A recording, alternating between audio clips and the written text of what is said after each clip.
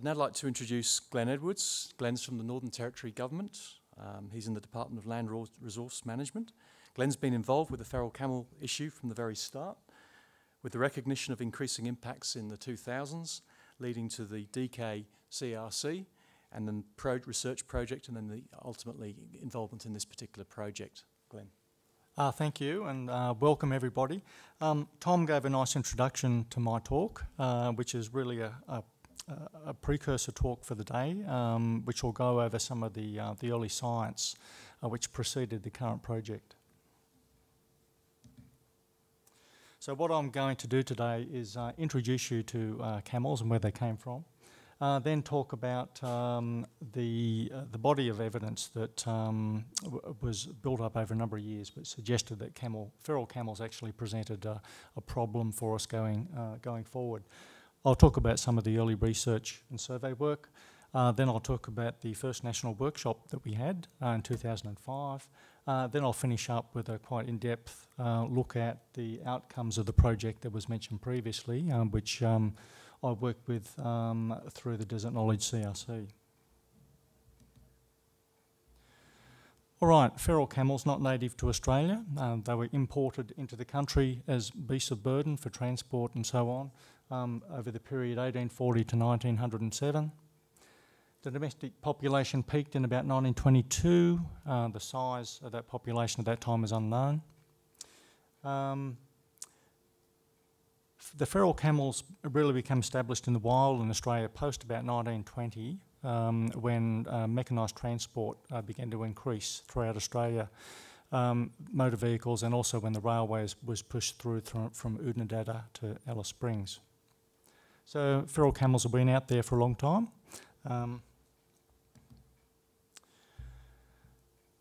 But it wasn't until much later on, in the 1980s, 90s in particular, that people started to have a look at what might be happening with the feral camel population.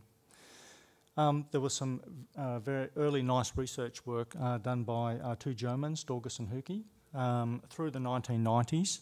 They had a close look at the impacts that camels were having on native vegetation. And it was really the first insights into the fact that feral camels can actually cause problems for some of our native species, particularly the ice cream plants, which they love to eat. They also looked at the stocking rates that at which camels could be kept, and the correlation with that camel density to the impact on native vegetation. There was also some early work done in the late 80s and going into the 1990s looking at the movements of camels by putting satellite collars on them. And the image over there on the lower right shows you the size of the animals, the size of the areas that camels can actually move over in reference to the Northern Territory. So they're very mobile animals, and they do get around.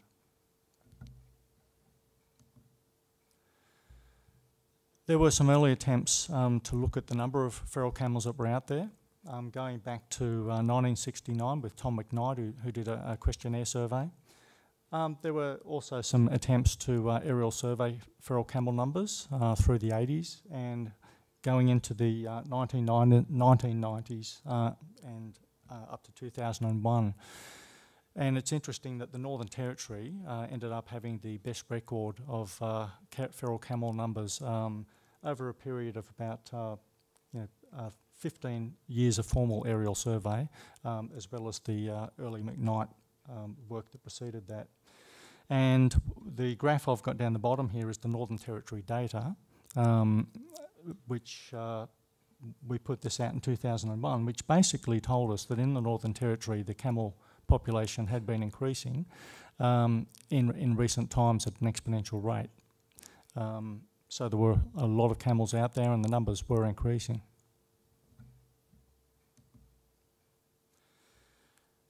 So realising that we might have a problem, we obtained some funding through the federal government to hold the first national workshop on feral camels in 2005. And I remember there was a lot of debate at that workshop about how many camels there might be out there and whether they actually were causing any problems. What was realised was that if we were going to manage them, we had to have a national approach to doing so, a coordinated approach. The next year, the Desert Knowledge CRC was successful in getting some funding to do some research on feral camels. And the aims of that research were to do a number of things, to clarify the distribution, abundance, movements and population dynamics of camels as best we could, to clarify the key stakeholder perceptions about camels, what the people on the land thought, evaluate the impacts of feral camels as they were understood to be at that time, review the options which might be out there available for managing camels, and finally to make some management recommendations. What I'm going to do today is not really talk about any methods in great detail that we used with this research, but rather talk about some of the outcomes. So some of the key findings that came out of that research in terms of population dynamics for camels were that camels occupy a very large area, which is shown on the figure there at the bottom. It's just over 3 million square kilometres. The population estimate for the time, which we arrived at using a number of techniques, but the one we settled on was looking at the more recent aerial survey data and then doing some modelling. And we'll hear a bit more about some more recent modelling later today. We estimated that there could be as many as 950,000 camels around in 2008. We also ascertained that camels occurred across a range of land tenures, including Aboriginal land, pastoral land, conservation land, and also Crown land. And as I said earlier, the population was certainly increasing based on the Northern Territory data and doubling about every 9 years, at least up until 2008. In terms of landholder perceptions about feral camels, so those people with camels or dealing with camels on a day-to-day basis, two of the key stakeholder groups are the pastoral industry and conservation land managers. Conservation people tend to see camels as a pest, whereas pastoral people tend to see camels both as a pest and potentially a resource. About 84% of pastoral properties that we surveyed engaged in some form of management back in 2008, and that management was primarily culling camels from the ground. There was limited commercial harvest of camels, so mustering camels and selling them off for meat and other products. Some camels were being used for woody weed control, particularly in Queensland.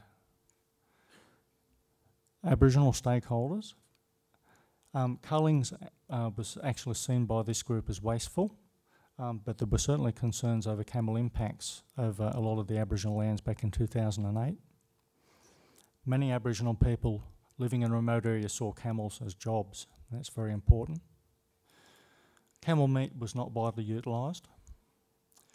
Little management was undertaken on Aboriginal land at that time. There was some limited fencing of waterholes, also limited commercial harvest as well, which was also occurring on the pastoral lands. Just on that point, the Northern Territory government actually had looked at trying to establish a commercial camel industry in Central Australia through the 1990s going into the 2000s. But at the end of, I guess, about 10 or 15 years of that initiative, it more or less came to naught, which indicated that there was some sort of market failure going on, and I'll touch on this later on. In terms of the impacts of feral camels as we understood them in 2008, well, as with all pest animal species, there are positive and negative impacts or aspects to impact. For the camel, there's certainly some positive aspects. They are an iconic species. They're certainly utilised in tourism very widely throughout Australia. There's that very rich historical perspective in respect to feral camels, and they're potentially an economic resource, and as I said, they were being used for woody weed control. So certainly some pluses. But in terms of the negative impacts, certainly some significant impacts at that time on cultural and social values, particularly damage to infrastructure in remote Aboriginal communities, and also to important cultural sites. And that lower image there is camels impacting on an important wetland. Negative impacts from a commercial perspective, certainly camels damage infrastructure on pastoral leases. and we ascertained that the value of that impact, as well as potential competition with stock, may have been as high as over $7 million annually back in 2008. And certainly some environmental impacts were quite apparent.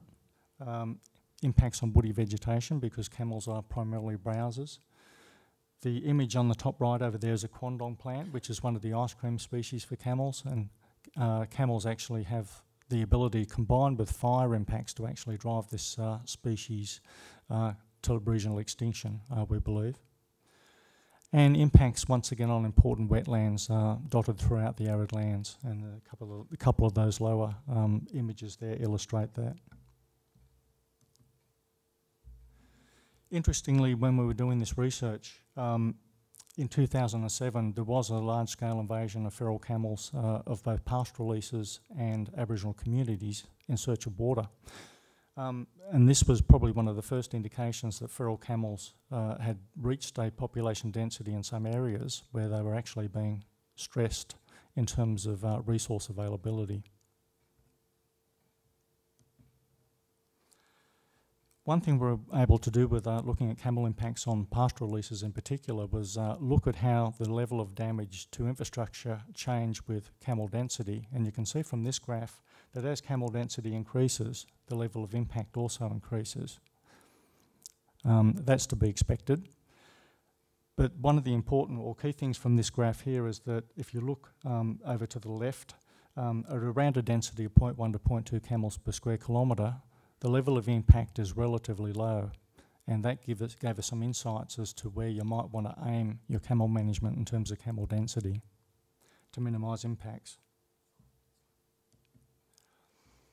In terms of management options, there were certainly some options out there that were available at the time and being used, particularly the humane destruction of camels or culling, which was either occurring out of helicopters or from on the ground.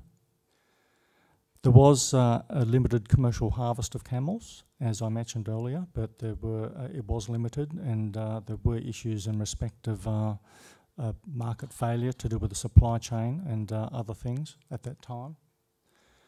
Exclusion was being applied in terms of keeping camels out of areas, but at the time, as it is today, that has fairly limited application. There were a range of techniques out there too which potentially could be used to manage camels, which we looked at. But they weren't being used for one reason or another. Things like using toxins to poison camels and so on. By and large, these options weren't available, and they wouldn't be available without considerable research and development periods. Fertility control is often talked about as a mechanism for managing camels, but for a large, long-lived species with a relatively low reproductive rate, fertility control is not really a good option for camels. So at the end of 2008, at the conclusion of the project, the problem as we defined it then was camels distributed over a very large area. They are very mobile animals, which poses a challenge for management. The camel population was certainly increasing. Camels have undesirable impacts on a range of values above a density of about 0.1 to 0.2 camels per square kilometre. Camel density over a large proportion of the range was above what we would consider tolerable in terms of impacts. Landowners certainly had varying views on how camels should be managed. And I've already mentioned the limited application of commercial harvest and use of camels due to perceived market failure at that time. So in terms of the key management recommendations that came out of the project, they were to manage to a long-term target density of 0.1 to 0.2 per square kilometre to mitigate impacts, to incorporate key assets into our priority setting for camel management, certainly a need for a cross-jurisdictional and collaborative approach to management. We recommended a zoned approach, taking into account landholder perceptions and views on management, as well as camel density. And importantly, look at the issues which were actually stymieing development of the commercial camel industry. Thank you.